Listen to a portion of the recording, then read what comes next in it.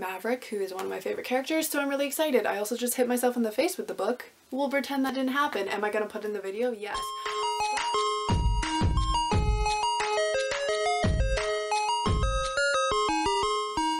Hello everybody, it's your girl Jay, and today I'm here with my May TBR for 2020. If you are new to this channel, then you don't know this, but my mom actually picks my TBR every month and has some weird little twist or theme on why she chose the books that she chose for the month. So this month's theme is a little interesting to say the least. I'm calling it things to do with springtime, but I'll leave that up to you for interpretation. So without further ado, let us get started. So the first book that she chose was What Goes Around by Courtney Summers. It's actually 2 books in one, cracked up to be And Some Girls Are, but she chose it based off of this title because the seasons go around every year. You see what she did there?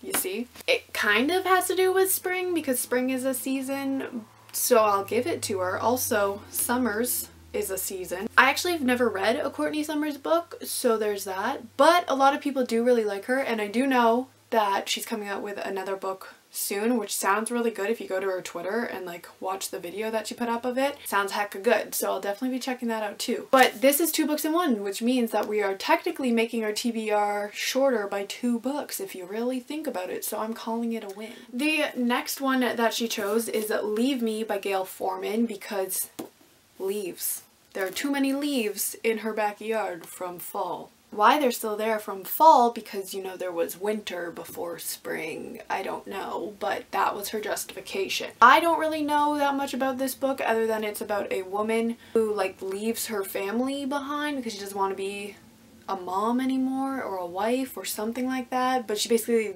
abandons her family and like comes to terms with the secrets she's been hiding and blah blah blah. I have not read a Gail Forman book other than the Stay With Me ones where the girl's in the coma and has to like decide whether she's gonna come back or not. So I've never read an adult Gail Forman, so I'm intrigued to see if I like it or not. The next one is Cleaner by Paul Cleave, and this is because you have to clean up all the leaves in her yard. That's from the past book. So I would have said spring cleaning, but no, it is fully to do with the leaves. She really doesn't like leaves. It's like a funny thriller according to the back. It's about a man who is working as a janitor, but on the side he's a serial killer and he's killed 6 people, and the news is saying that a 7th person has been murdered from the same serial killer, but he's like, yo, I didn't kill anybody, so what you talking about? So he decides that he's going to frame this other person who's pretending to be him because he's pissed off that he's pretending to be him because like this is his thing, not the other person's. But he has an overprotective mom that he has to kind of like,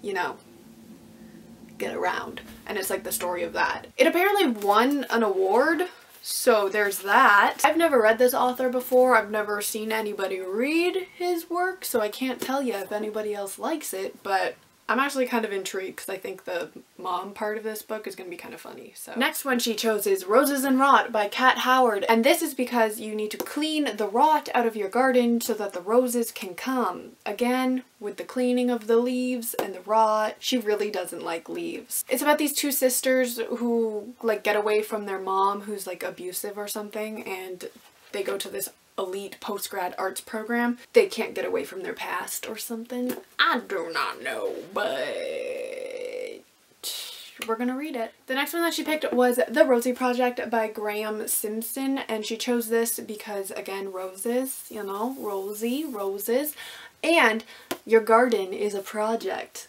that you must project on, work on. That's the word I'm looking for. Wow, I've been in isolation for far too long. This has been on my TBR for years since it's come out, and I just keep putting it off. I don't know why, I just do. So this is the excuse to read it, and we're gonna read it. I know that it's on audiobook as well, so that's good for me because I tend to go towards audiobooks now because I don't like holding books because my arms get tired anyways, so that's another one that's gonna be done. Next one she chose is Reign of the Fallen by Sarah Glenn Marsh. She chose this one because rain must fall in order for flowers to come up, and that ties into the next book, but we'll get to that. I honestly bought this one just because I follow the author on Twitter and she just seems like such a sweet person, so I honestly don't really know what this is about. I know that it has to do with necromancers and something like they're called shades, or yes, shades. The necromancer has to like bring the dead things somewhere, but if somebody sees them or something, then they turn into shades, which are like bad dead people. So something like that. Somebody look it up on Goodreads, because honestly I don't know. But apparently there's a dramatic uptick in shade attacks which raised suspicions and fears among Odessa's necromancer community.